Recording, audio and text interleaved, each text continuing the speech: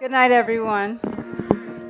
I want to give my thanks to each and every one of you and the Bahamas for supporting me throughout the years and for supporting all of the athletes. And I hope to encourage that you keep the encouragement going with the rest of the athletes. And I just want to make an announcement to let you guys know that tonight is my official night that I am retiring from track and field. No, it's a good thing.